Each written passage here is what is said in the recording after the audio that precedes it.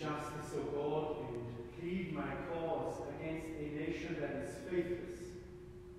From the deceitful and cunning, rescue me, for you, O God, are my strength.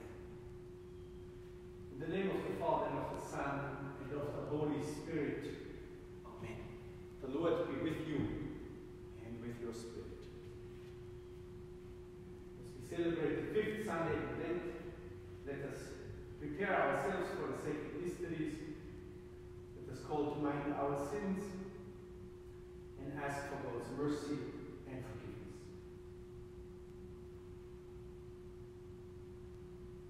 I confess to Almighty God and to you, my brothers and sisters, that I have greatly sinned in my thoughts and in my words, in what I have done and in what I have failed to do, through my most grievous fault. Therefore I ask Blessed Mary, the Virgin, all the angels and saints, and you, my brothers and sisters, to pray for me to the Lord our God. May Almighty God have mercy on us, forgive us our sins, and bring us to everlasting life. Amen. Kyrie eleison.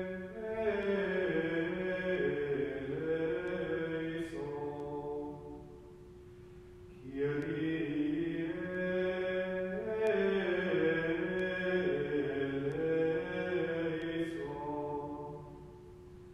Christe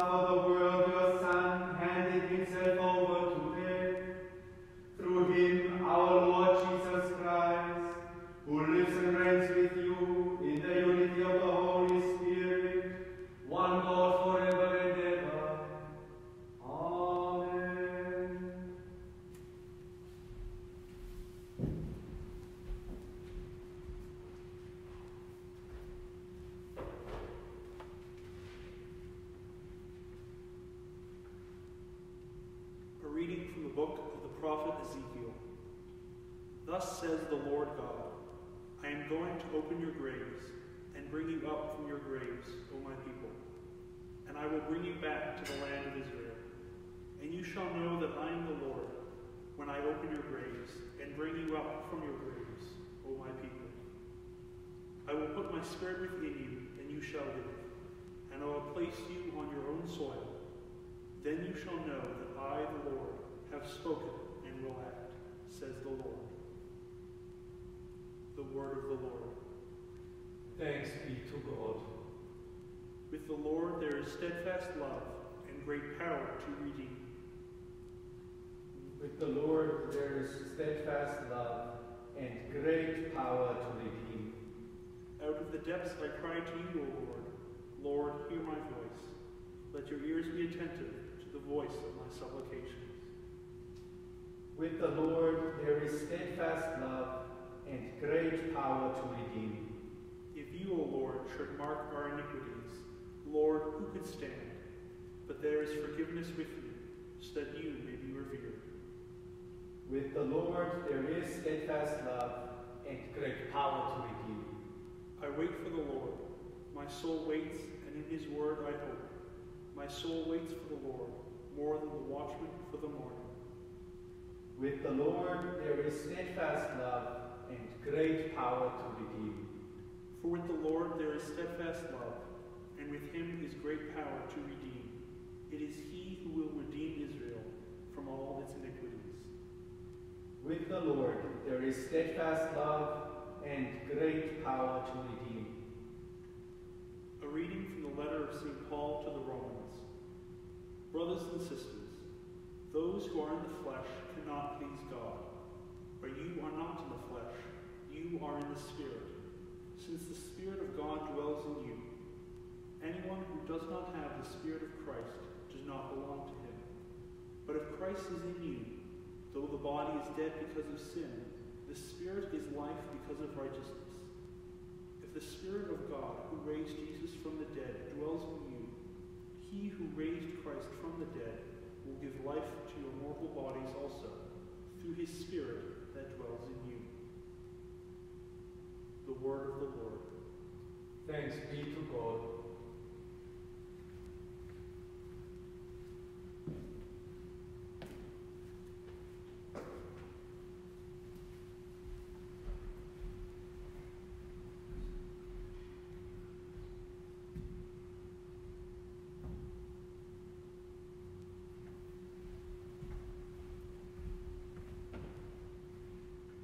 Praise to you, Lord, King of eternal glory. Praise to you, Lord, King of eternal glory. I am the resurrection and the life, says the Lord. Whoever believes in me will never die. Praise to you, Lord, King of eternal glory. The Lord be with you and with your spirit. A reading from the Holy Gospel according to John. Glory to you, O Lord. Now a certain man, Lazarus, was ill. He was from Bethany, the village of Mary and her sister Martha. Mary was the one who anointed the Lord with perfume and wiped his feet with her hair. Her brother Lazarus was ill. So the sisters sent a message to Jesus. Lord, he whom you love is ill. But when Jesus heard this, he said, this illness does not lead to death. Rather, it is for God's glory, so that the Son of Man may be glorified through it. Accordingly, though Jesus loved Martha and her sister and Lazarus, after having heard that Lazarus was ill, he stayed 2 days longer in the place where he was. Then after this he said to the disciples, let us go to Judea again. The disciples said to him, Rabbi, the people there were just now trying to stone you, and are you going there again? Jesus answered, are there not 12 hours of daylight? Those who walk during the day do not stumble, because they see the light of this world. But those who walk at night stumble, because the light is not in them. After saying this, he told them, our friend Lazarus has fallen asleep, but I am going there to awaken him.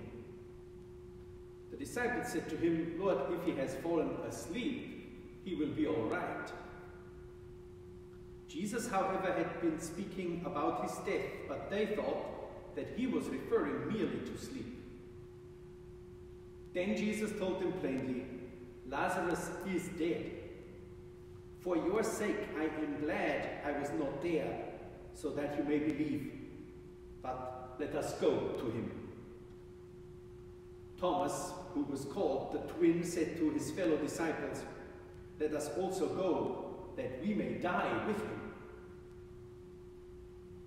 When Jesus arrived, he found that Lazarus had already been in the tomb 4 days.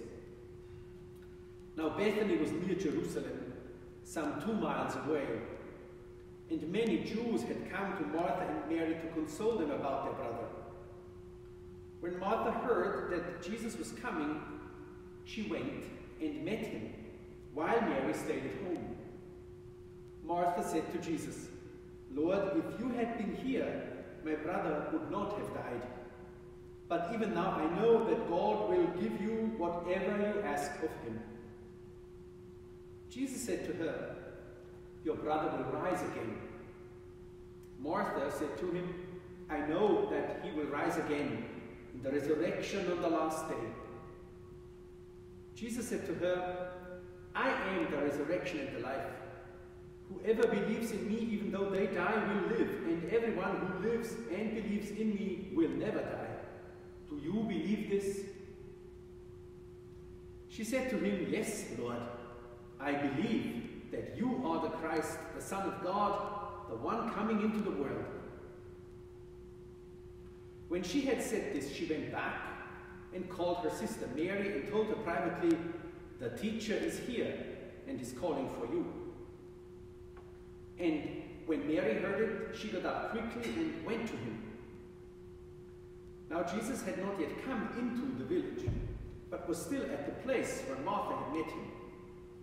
The Jews who were with her in the house, consoling her, saw Mary get up quickly and go out. They followed her, because they thought that she was going to the tomb to weep there. When Mary came where Jesus was and saw him, she knelt at his feet and said to him, Lord, if you had been here, my brother would not have died. When Jesus saw her weeping, and the Jews who came with her also weeping, he was greatly disturbed in spirit and deeply moved. He said, Where have you laid him? They said to him, Lord, come and see. Jesus began to weep. So the Jews said, See how he loved him. But some of them said, Could not he who opened the eyes of the blind man have kept this man from dying? Then Jesus, again greatly disturbed, came to the tomb. It was a cave, and a stone was lying against it. Jesus said, Take away the stone.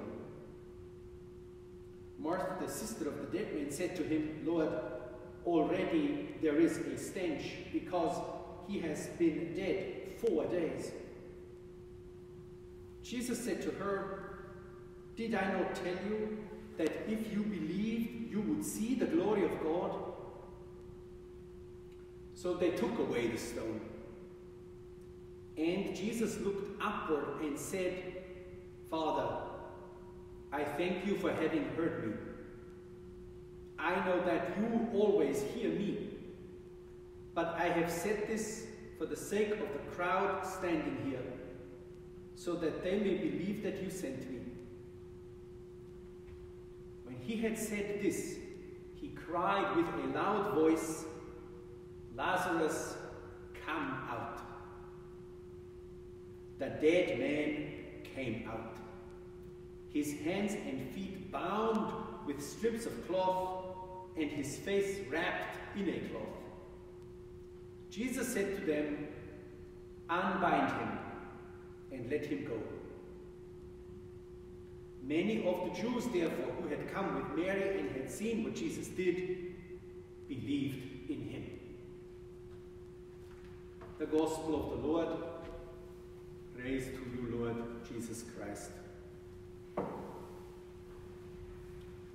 As in the last weeks, brothers and sisters, again, I will not really give a homily here in the church and in the course of this transmission, but instead all those who would like to hear one have the chance by going to the YouTube video which has been uploaded, and you can listen to a real homily there on this famous part of the Gospel called the raising of Lazarus. Here I have only one thought to share, and it has to do with how the two sisters, one after the other, in a sense, greet Jesus, react to the fact that he comes, the fact also that he comes so late. Both of them say, if you had been here, Lord, my brother would not have died. Because the phrase for us must be, well, a reminder, a wake-up call, maybe even a bit of a provocation to make sure that we realize Christ is here. Christ is with us even in these weeks when we cannot have the Mass together in the churches.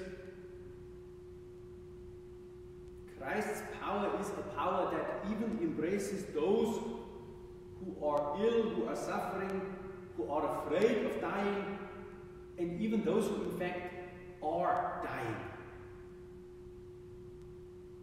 The faith in such a moment, in such a crisis, must not be marginalized, but instead it becomes more important, more valuable than ever.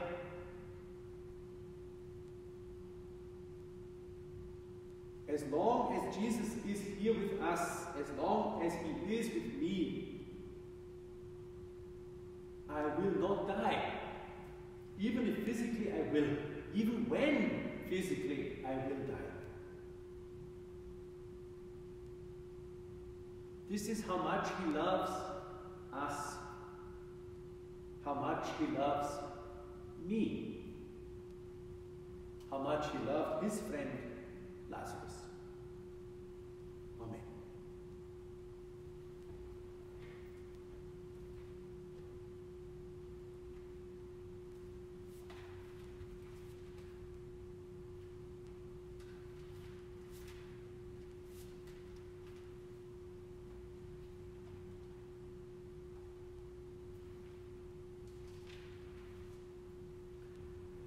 Credo in unum Deum, Patrem omnipotentem, Factorem celi et terrae, visibilium omnium, et invisibilium, et in unum Dominum Iesum Christum, Filium Dei unigenitum, et ex Patre natum, ante omnia saecula, Deum de Deum, lumen de lumine, Deum verum de Deo verum, genitum non factum, consubstantialem Patri, perquem omnia facta sunt,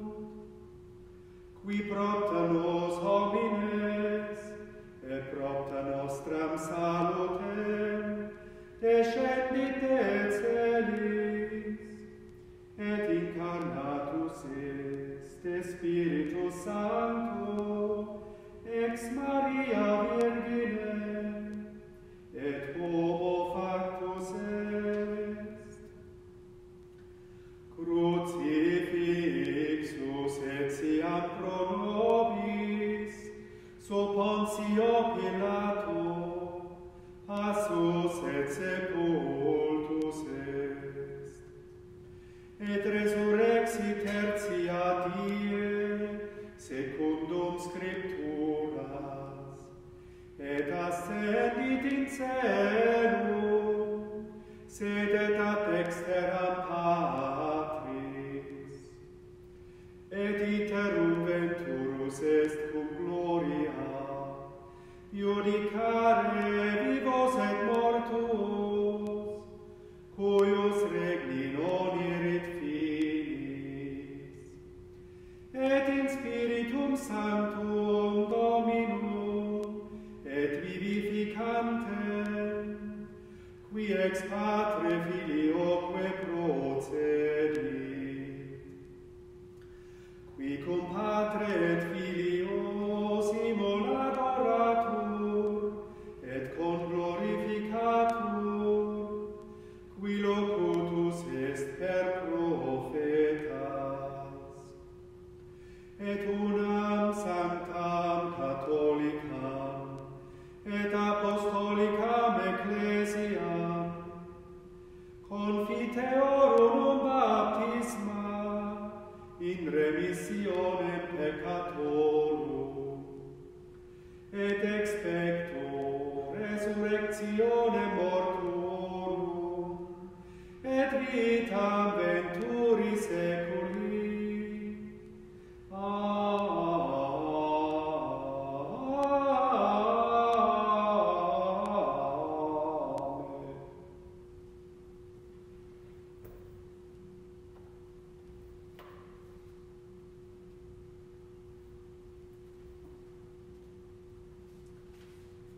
Dear brothers and sisters, let us turn to God, the Heavenly Father, with our intercessions and prayers. We pray for the Church, called to be a community of solidarity and a community of prayer in these troubled times. We pray to the Lord.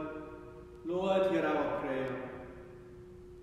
For the leaders of nations, those entrusted with taking very difficult decisions and looking forward in building a just world, we pray to the Lord.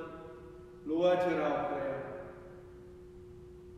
We pray for all those who are sick and those who care for them throughout the world. We pray to the Lord. Lord, hear our prayer. We pray for all of us who belong to God's people as witnesses to the dignity and respect owed to each human person. We pray to the Lord. Lord, hear our prayer. We pray for those who are dying and those who died, especially for Alberto Enzler, father of a friend of mine who died recently in Italy, and all those who die in the course of this pandemic. We pray to the Lord. Lord, hear our prayer. Hear us, Almighty God. Instill in us the fruits of the Christian faith. Purify us and lead us by a holy life to the joys of the kingdom, where you live with the Father and the Holy Spirit, one God forever and ever. Amen.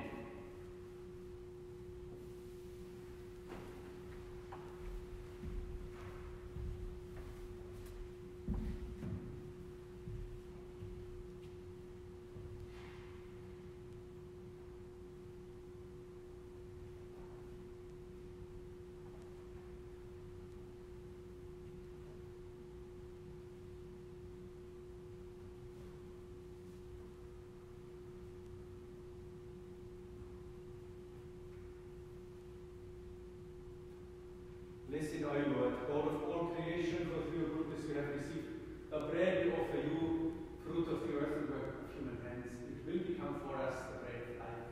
Blessed be God forever. Through this mystery of the water and wine, may we come to share the divinity of Christ, who humbled himself to share our humanity.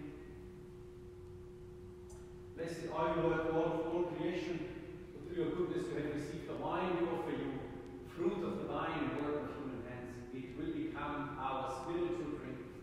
Blessed be God forever.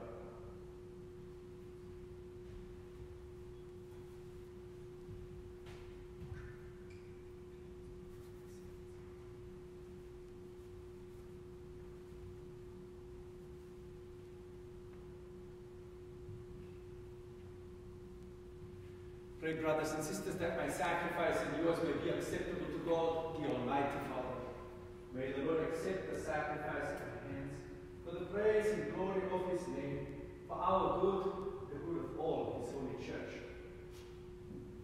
Hear us, Almighty God, and having instilled in your servants the teachings of the Christian faith, graciously purify them by the working of this sacrifice, through Christ our Lord. Amen.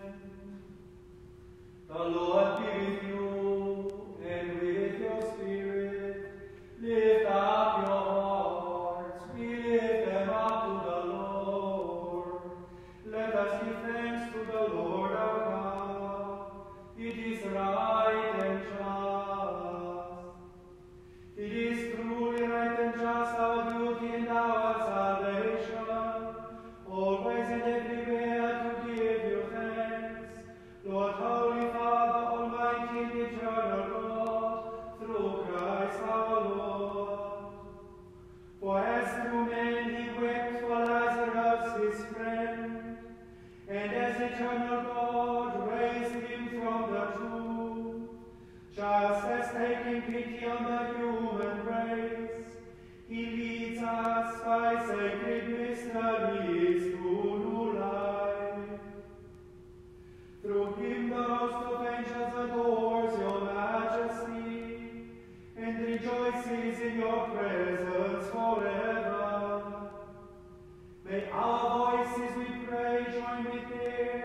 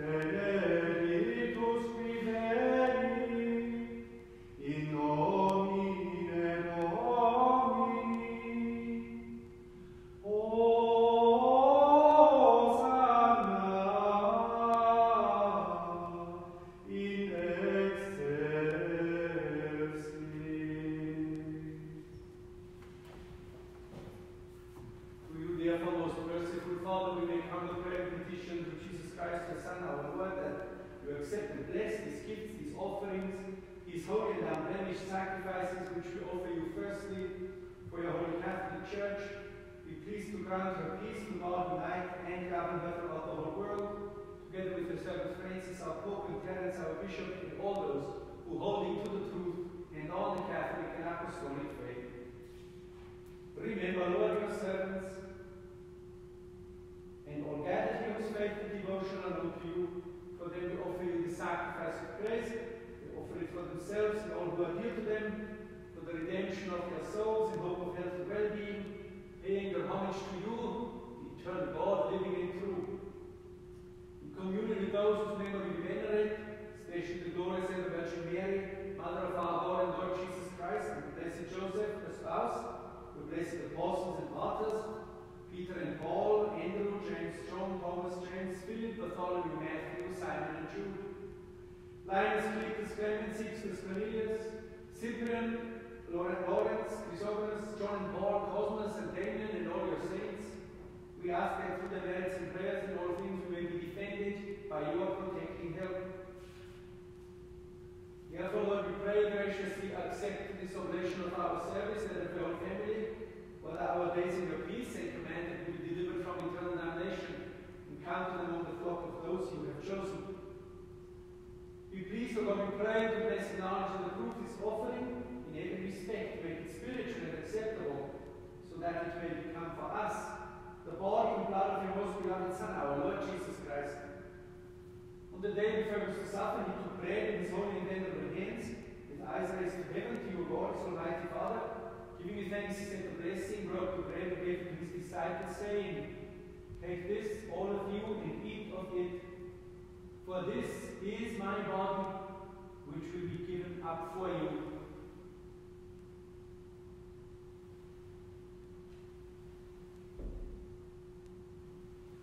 In a similar way, when supper was ended, he took this precious chalice in his holy and venerable hands.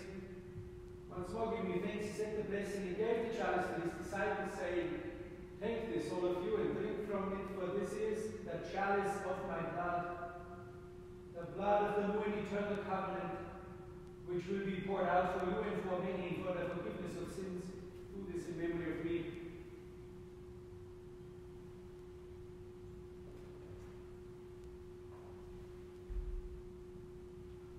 The mystery of faith, we proclaim your death, O Lord, and profess your resurrection until you come again.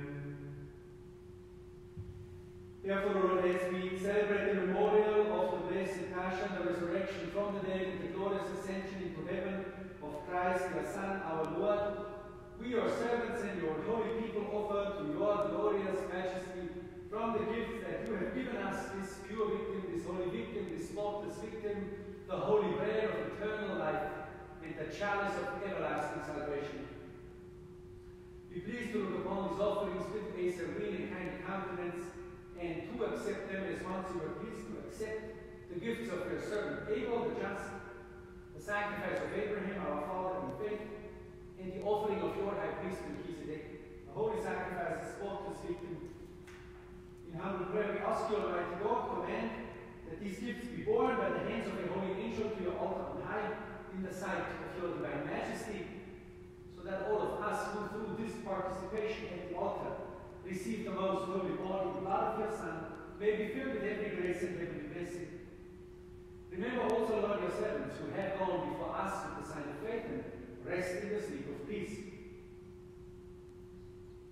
Grant them, O Lord, we pray, all who sleep in Christ, a place of refreshment, light, and peace. To us also, your servants, who, though sinners, hope in your abundant mercies, graciously grant some share in fellowship with the holy apostles and martyrs, with John the Baptist, Stephen, Matthias, Barnabas, Ignatius, Alexander, Marcellinus, Peter, Felicity, Perpetua, Agatha, Lucy, Agnes, Cecilia, Anastasia, and all your saints, admit us, we beseech you, into their company, not weighing our merits, but granting us your pardon through Christ our Lord, through whom you continue to make all these good things, O Lord. You sanctify them, fill them with life, bless them and bestow them upon us. Through him and with him and in him, O God, Almighty Father, in the unity of the Holy Spirit, all glory and honor is yours forever and ever. Amen. Precepti salutaribus moniti et divina institutione formati, audemus dicere. Pater noster, qui es in celis, sanctificetur nomen tuum, adveniat regnum tuum, fiat voluntas tua, sicut in cielo et in terra.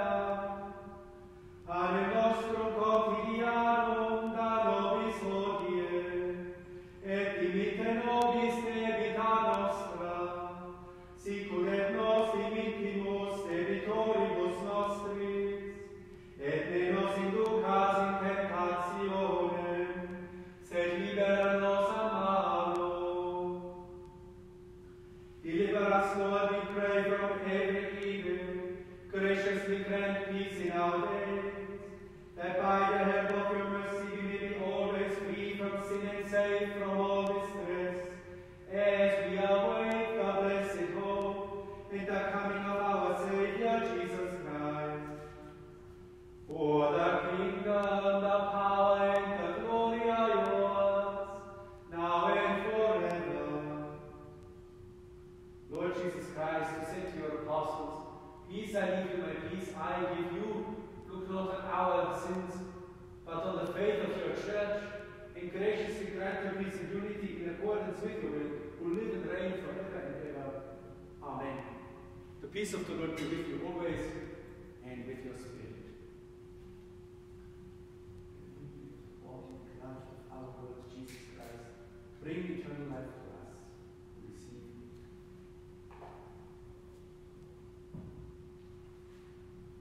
Agnus Dei, qui tollis peccata mundi, miserere nobis. Agnus Dei, qui tollis peccata mundi, miserere nobis. Agnus Dei, qui tollis peccata mundi, dona nobis pacem.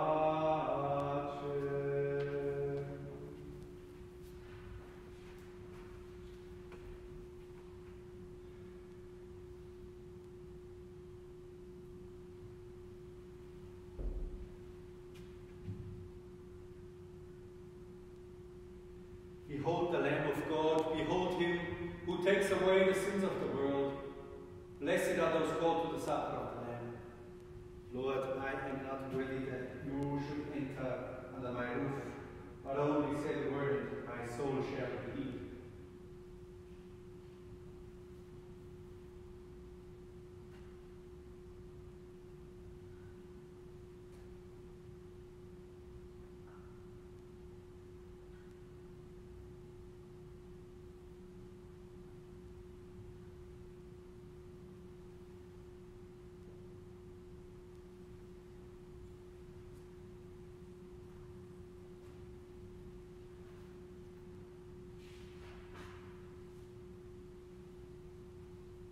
Everyone who lives and believes in me will not die forever, says the Lord.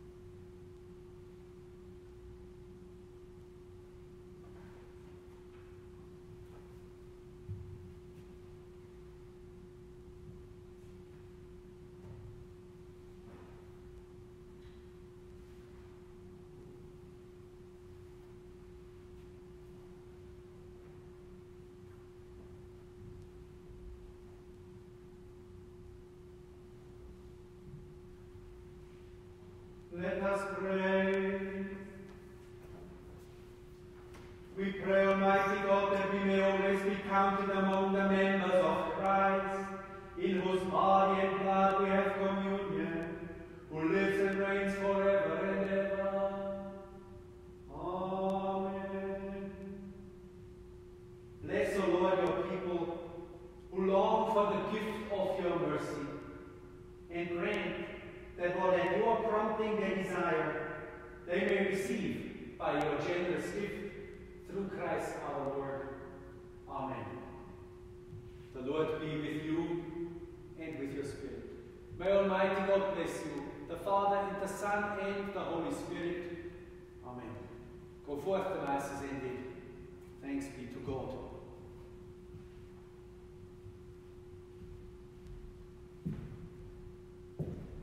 Saint Michael, the Archangel, defend us in battle, be our protection against the wickedness and snares of the devil. May God rebuke him, we humbly pray, and to thou, Prince of the heavenly host, cast into hell Satan and all the evil spirits who prowl about the world, seeking the ruin of souls. Amen.